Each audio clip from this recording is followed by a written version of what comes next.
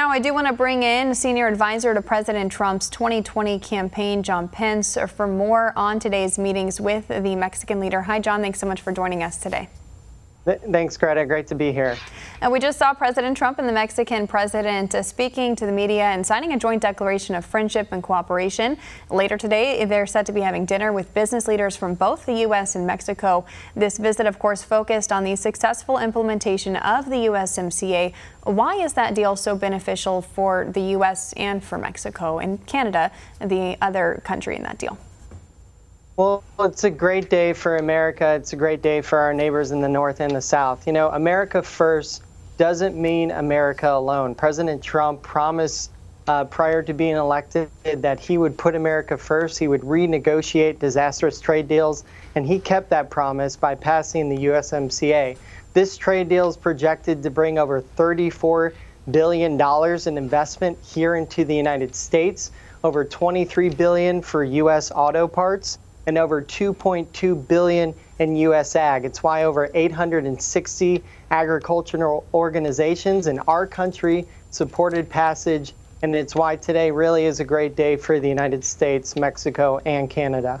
The USMCA does, of course, make good on a major 2016 campaign promise for President Trump to replace NAFTA. How is he going to carry that success into his 2020 campaign?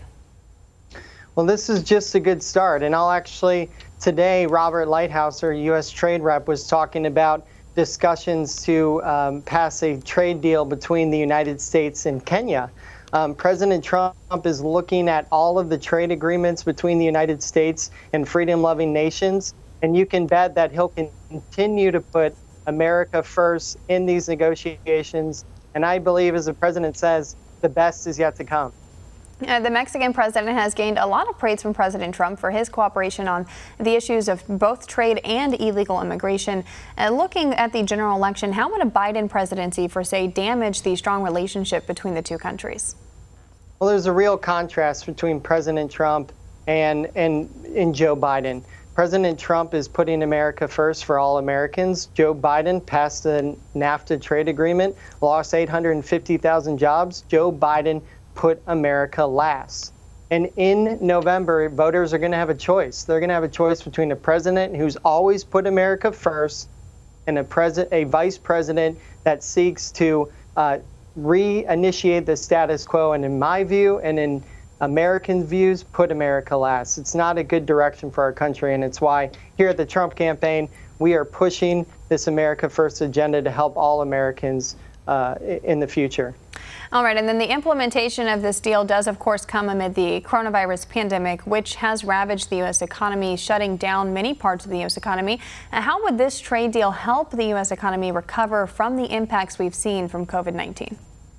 Well, we've seen projected jobs under the USMCA, over 176,000 new jobs that come to the United States because of it.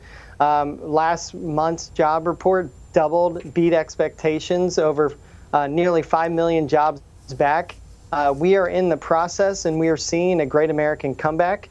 And you can bet that the president, who's been tweeting jobs, jobs, jobs for years, is committed on bringing jobs back to this country and rebuilding America in the future. And then looking forward, what are the president's goals to further the U.S. relationship with Mexico if he wins re-election in November? Well, the president, it starts with securing the border. And frankly, thank you to the president of Mexico for sending nearly 20,000 Mexican troops to do just that, to secure the border. Because remember, President Trump is now building the wall, but he also is making sure that the illicit drugs and illicit activities that are poisoning our communities aren't passing through the border. And the Mexican president has helped our president do that. Democrats have not. We need to take back the House. We need common sense immigration reform. And that's why President Trump is meeting today as well with the Mexican president to talk about long-term solutions to illegal immigration that are going to continue to protect communities on both sides of the border. All right, John Pence, senior advisor to President Trump's 2020 campaign, joining us to discuss the USMCA and the Mexican president's visit to the White House. And thanks so much for coming on the show today, John. Thank you, Greta. Take care. Want to see more videos like this? Click on the link below and subscribe to One America News on YouTube. and call your cable provider and kindly demand that One American News is added to your lineup. Call and subscribe today.